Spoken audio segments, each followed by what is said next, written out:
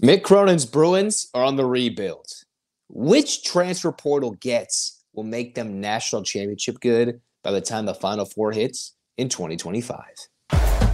You are Locked On UCLA, your daily podcast on the UCLA Bruins. Part of the Locked On Podcast Network, your team every day.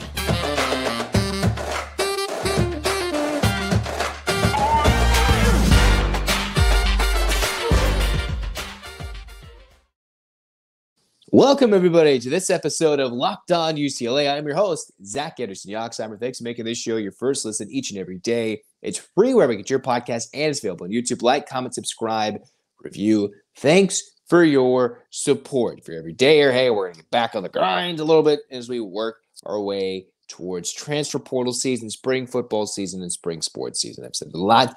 Let's get back into it. As we start with this episode, the Bruins have been hitting the portal hard. Mick Cronin is going after talent. He is not wasting anything. There are more guys that could potentially leave. There are more guys that might be added on this roster, as reported by various outlets, whether it's 24/7 Sports and Bro Report, whether it's Adam Zagoria, talking about who the Bruins have coming in for an official visit this weekend. A lot is moving for Mick Cronin, who has to be sitting there wondering, is Adem Bona going to stay? Who's the next guy that's going to be in the transfer portal? Or this is not official insight, but this is just how the game of college basketball works. Coaches will force out their players. They will say, go find somewhere else. I might make a call, find you a spot in a lower school, a mid-major, whatever it may be. Coaches do force out their players. Players get disgruntled, or they see, hey, this kid committed. What does that mean to my already minute playing time? What that mean? Like, I already have a minuscule playing time, right? It's so limited. So Cronin's going after guys who are possible gets that'll make UCLA elite. I've already thought that the guys they got, Skyy Clark, Kobe Johnson, great leadership in the locker room, defense, scoring, 3-point, awesome. Where are the Bruins going after, right? Clark Slackert out of Penn is someone who recently listed UCLA in his top 8 as a transfer portal get. I'm not sure that's realistic. Averages 18 points from Penn. He's a guy that will be a one-year guy, has a lot of pedigree from the Ivy League, a senior whose hometown is Los Angeles in Clark Slackert, 40% from 3, an elite scorer. However, I do think that would be a little tough for UCLA to get if we dive right into things. He's in the top 8, but you think Skyy Clark, ball dominant, guy has the ball, been a couple of schools. Cronin's already going out on a limb getting Skyy Clark. Kobe Johnson's like to shoot. Sebastian Mack's still on the roster. You still got Dylan Andrews. You have guys who want and need the ball on this team. I'm not entirely sure where Slackert would fit in. I would love to have him. The more talent, the more shooting, the better for this dang team, because they simply did not have it. And we're a couple of 3-point shooting nights from Dylan Andrews at the end of the season, from having their worst 3-point shooting team in history for a team that struggled to score the basketball. And they need perimeter scoring. Slackert, I'm not sure is the answer, but they're going after him. He is an answer. I'm not sure he's going to choose UCLA, which was already been something. But what Bro Report's talked about is looking at Dominick Harris. The Bruins have done their best to go after Dominick Harris, a kid who from LMU, 6'3", redshirt junior. He is from Murrieta, California, SoCal kid, went to Gonzaga, went to LMU, as the NCAA is trying to figure out the 2-time all-time transfer rule. This is a kid, the kid the Bruins can go after that they probably couldn't go after in the past. A guy who didn't see a lot of playing time, plays in the WCC, puts up buckets, and now wants to make another leap forward. That's what we're seeing in today's age of college basketball. Guys who went to Gonzaga, went to UCLA, they go to all these schools. They don't like their PT. They think they're good. They go ball out. They prove, hey, I am a baller. I didn't have my opportunity. And then they go fetch in some NIL bucks at another school. That is what this 2-time, 3-time transfer rule was looking like. And they only go maybe one more, probably based on classes and majors and master's degrees, if you even get that far for some of these kids. Because remember, this is the last true year, barring super red shirts and injury red shirts, where kids are large in part going to use their COVID year. This is old. So this is where you got to understand what the building block is for Mick Cronin. Do you go after guys who 1-year mercenaries, as I've seen the comments? Do you want to go after those guys who can make you elite good, trying to compete with the back-to-back champs of UConn? I know they're losing a lot of talent. A lot of guys who have figured out the portal and are reloading and figuring things out. Do you want to go after that 1-year mercenary who would legitimately, you get a slacker, you get another Superman, you bring in the likes of a Dembona returning or someone else we'll talk about later to be 1 year good, or you bring someone with another year of eligibility, build, and when college basketball shifts back to an emphasis on younger players with 23, 24-year-olds gone, UCLA is already going to be older with Andrews, Mack, all these guys. They're already going to be older, so they'll have that leg up when the NIL bucks who are keeping guys is going to shift towards freshmen again and not 5th, 6th-year seniors looking to get a leg up on 3-time transfers. The Bruins will all be older, if you think about it, when all these COVID guys are slowly phased out. All the COVID players are slowly getting phased out. So we take a look at Dominick Harris, right? Someone who can take advantage of this multi-transfer portal era. And let's take a look at Harris's numbers. Probably a better fit. And from Bro Report, looks like he might be one of the next commits to fill a UCLA scholarship spot. Someone who averaged 14 points per game, including 20 points in his last game of the season against San Diego. He had 44% from 3, 42% from floor, 78% from the free throw line, 3 rebounds a game, and large in part did not have a big turnover bug. Played a lot, started in just about every game down the stretch for LMU. Dominick Harris did have 2 turnovers to every assist, but those turnover numbers were buoyed by a couple of terrible games against Gonzaga and some really good teams. This is a kid who can go and shoot the 3 ball. Fits more than Slackert, not because Slackert isn't good or Harris is much better. It's because I think with what UCLA has in ball dominant guards, this kid, who reportedly might be on the inside track to come to UCLA, is a shooter, can score the basketball, and will fit in, I think, as a 6'3 guard. If Cronin can bring in some defensive intangibles, then Harris can certainly fit the bill for UCLA. Fit the role that is open. I'm not sure Slackert and the role UCLA has open based on the players they have brought in mesh really well for an 18-point per game scorer. But for Harris, who takes large in part, most of his shots came from 3. 261 shots last year. Harris, 145 3-point shots attempted, and still averaged 14 points per game. That's a lethal shooter to come off your bench. Or if Cronin wanted to start him, get a good offensive start, that's a good guy to have who averaged 28 minutes per game, doesn't need 35, could come out and be a good shooter. That is a good look if the Bruins can get him. That is a solid lock, and I think better than Eric Dailey Jr. And better than, than Clark Slackert. But Eric Dailey Jr., the Oklahoma State transfer, the 6'8 freshman who played at IMG Academy, hailing from Florida, this is someone who UCLA is trying to go after. Dailey Jr., according to Adam Zagoria, he is someone who the Bruins are hosting for an official visit this upcoming weekend in the second full weekend of April. Someone who comes in, his best game was 20 points against Oklahoma. Overall this season, averaged 9 points, 5 boards, could be a physical threat, 49% for the field. You'd like to see that number and percentage be a little bit better for a 6'8 probable big man, how Mick Cronin would use him, but 33% from 3. So this is a guy who Mick Cronin could possibly turn into a Cody Riley, small ball 5, but can stretch beyond the free throw line and shoot as a 3. The Bruins are hosting this guy. And if Cronin, this could signal a shift, right? Is Cronin going to go back to the team where he had big, long guards, better shooters, guys who could score the basketball, elite defenders, a tough-nosed, hard-nosed, physical bunch, play small at the 5, get a better big who can stretch in terms of offensively, and then just live with the physicality of everybody, making up for a potential loss in a Dembona, which there's no word as to what he's doing at this moment. But I think Dailey could represent a very strong 4, could represent a small ball 5 as UCLA attempts and tries to figure out their Berke and a Mata situations, which we've tried to figure out. Is Mata staying? Is Tingel staying? Those are all things with UCLA entertaining Dailey Jr. And if they bring him in, I think that could be a replacement for Bona, or that's a signal, an absolute signal that they're losing Berke or a Dye.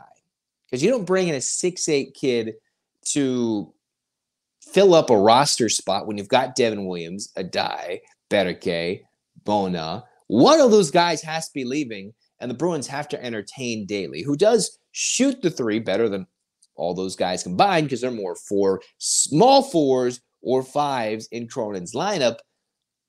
Dailey would be a good get. I just wonder who would be going if the Bruins leave. That would mean maybe a small ball five if he comes, have a Dye be a unique stretch four, a unicorn defensively or offensively, and have him be on the elbow, have him go back and forth between those two guys. Or maybe Berke goes back and plays pro ball. I don't know what that means. There's no insight at this moment, but that definitely means that the Bruins are entertaining this guy, and he comes to UCLA.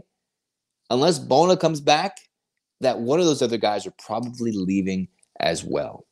So Dailey comes in, can shoot the three.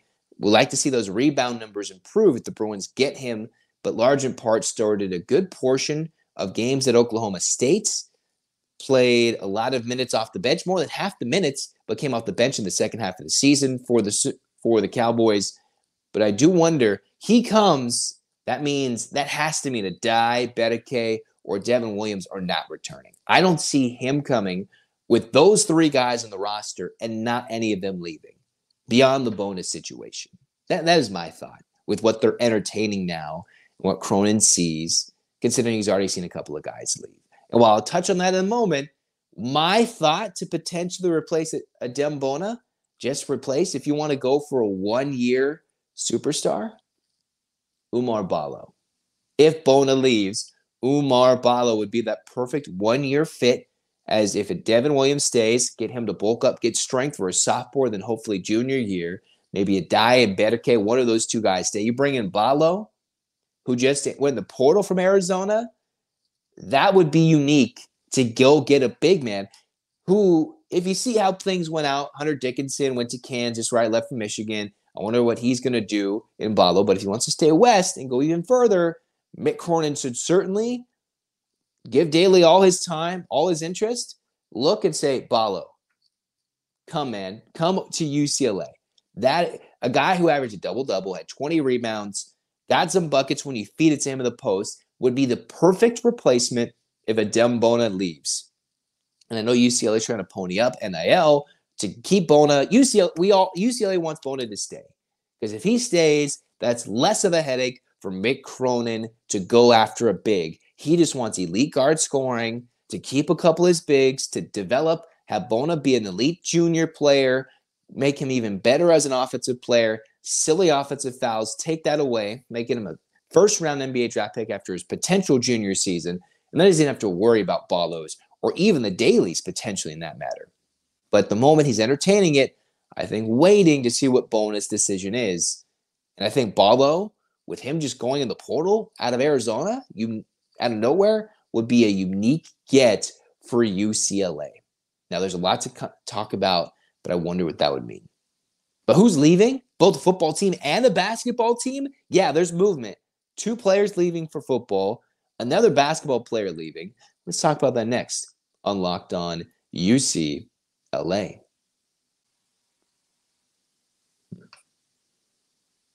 It's playoff time as we reach the NBA playoff season, NHL Stanley Cup playoffs, baseball's in full swing, and of course, FanDuel is your best place. It's your place to bet on every game. Right now, new customers get $150 in bonus bets, guaranteed. That's $150, win or lose. Everything from slap shots, home runs, slam dunks, on an app that's safe, secure, and easy to use. What are you waiting for? Go to FanDuel.com/lockedon and make your first bet an automatic win. FanDuel, America's #1 sportsbook. Go to FanDuel.com/lockedon. All right, cruising on here at Locked On UCLA, 2 segments today. We're talking about who's leaving. Basketball program, who's leaving Mick Cronin's program, who's leaving DeShaun Foster's program, right? The whole big touting was nobody's left. DeShaun Foster, nobody's left yet. The football program, Mick Cronin, who's going to leave? They got a couple of transfers in, that means spots and time will be limited based on the talent he wants to bring in, and more so. So thus, we're going to start with Jan Vide and Logan Cremonesi. But first, Vide, who's actually the scholarship player, the third player who Mick Cronin gave playing time to this season, is leaving. Vide, someone who hailed from Slovenia, 6'6" guard, who I thought had some promise, some sneaky offensive ability. Wonder what it would have been like to see him develop defensively and offensively over the year. Only averaged a little over a point per game. Played 175 minutes this year. Shot 38% from the floor. But at the end of the season, 14 minutes against Arizona, 10 minutes against Oregon State in the Pac-12 tournament, and then 24 minutes against Oregon in the Pac-12 tournament quarterfinal in a game where UCLA needed to have it, and it came down to the stretch and the nitty-gritty. Mick Cronin was trusting his freshman point guard. So it's interesting how Vide's the one leaving. Now, maybe he saw writing on the wall, how time is going to be a little bit tough to grab, and it was up for grabs this next year with the need for scoring, the intermittent playing time. Yes, no, maybe so. Would have loved to see him stay. But in the end, it's another one of those freshmen, another international freshman. The third international product, because he was a freshman. He was a young freshman like Fible was, unlike Abramo Zonka. Remember Zonka? He was a youngster, late come in, then left. That's the third international recruit after his first year at UCLA to leave. So I wonder what Mick Cronin's strategy is. Because all he did was tout himself as, hey, guys are ready for the tough strategies. They have tough coaches overseas, right? And is it playing time? Is it global? A global epidemic where kids want playing time, need playing time right away. Did Mick Cronin tell him, I love your game. Unfortunately, we're moving in a different direction to see how I can improve this roster, because last year's season was unacceptable in my standards, and I'm going to go after everybody in the portal. The NIL bucks are pouring in. We're going to do that. Right? That is maybe what he's doing. Right? That is absolutely what he's doing. But it is concerning for him to completely flip, make a position uniquely designed to replace Ivo Simovic, get three guys in recent years, and obviously more than that, who have come in and left after a single season at UCLA. And I wonder how much of that has to do with Simovic leaving, going to the NBA, and not being able to be that little guy, that middleman to bring in the relationship between the international play to UCLA and be that, maybe not the barrier, but kind of be that coach on and off the floor that he's now in the Raptors organization, while UCLA put all this effort into international recruits, and now three of them are left after a year. And I think there's some talent with Vide, certainly some athleticism with Fible, who could develop, and I think guys will be getting underrated talents with Vide and certainly with Fible defensively. It's funny, if you put Vide and Fible together, you get like a perfect player defensively and offensively, athleticism and size and skill and agility. And separately, they're unique talents, both leaving the UCLA program. And it's sad to see UCLA go. Technically the fourth player to leave the program, but third with playing time. Unique considering he got so much time late this season. That generally means Cronin trusts you in big moments, especially as a guard. In the end, it's not how it's going to play out. That's just not how it's going to play out. And again, as unlikely as it may seem, guys can always withdraw and come back. That's just not how the situation is working right now, with UCLA coming off an under 500 season, and Cronin, I think, will stop at nothing. You think this guy is maniacally competitive, throwing jackets on the sideline, very thoughtful and really into games? Can you imagine what this under 500 season did, breaking his tournament streak as the coach of UCLA, which he takes as an honor, takes seriously? And he sees UConn and winning back-to-back titles. He sees everybody else having some success, and he wants to go be a one seed and dominate. I know maybe he was blowing smoke up, he's just smoke over there, right? He was just saying, all right, that we have talented freshmen. Maybe we all believed it. Maybe it didn't develop as great.